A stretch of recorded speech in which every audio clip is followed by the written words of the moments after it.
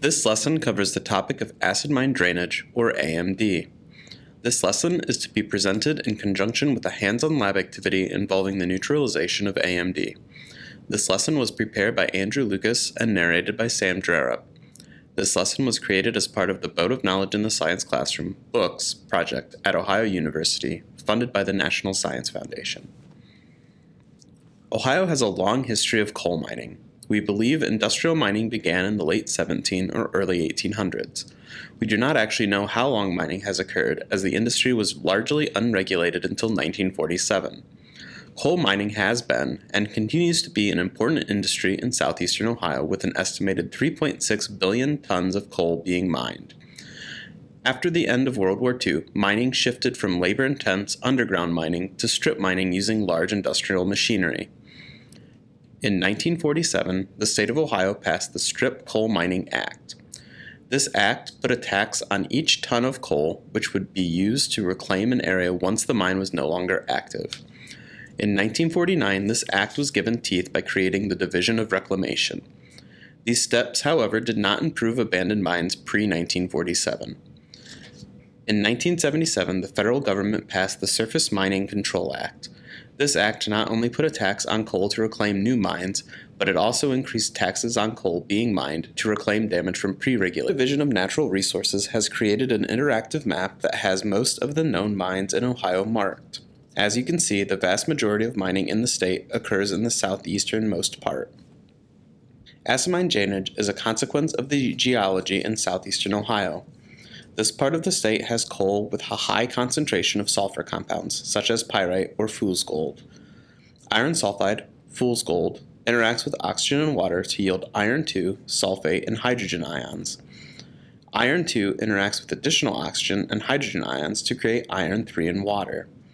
These two reactions occur simultaneously, producing a solution that is high in iron and sulfate, as well as being extremely acidic. The highly acidic environment dissociates other metals from the rocks in the mine, such as aluminum, manganese, cadmium, as well as many others. Inevitably, the water within the mine will drain through a fissure, sometimes many miles away from the abandoned mine itself.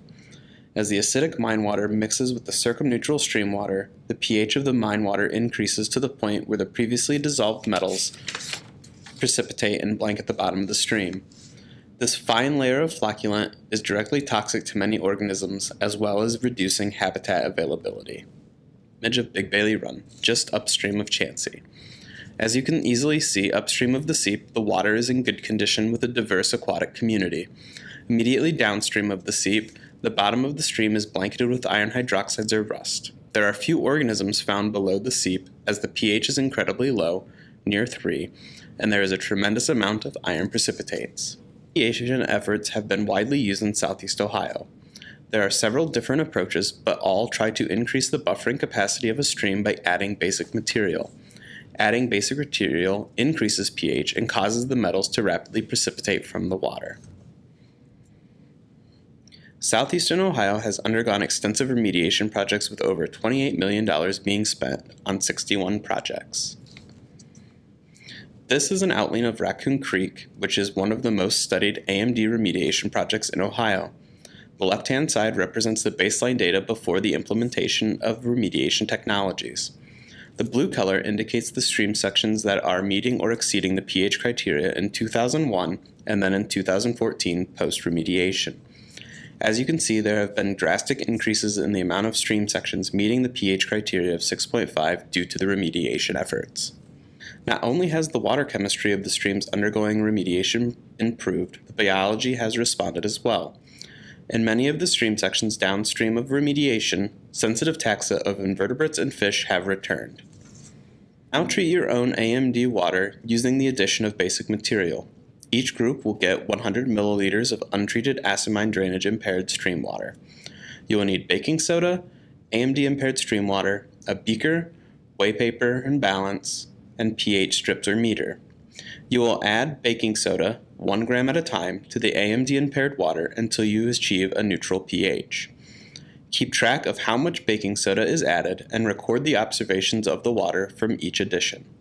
Thank you for your attention.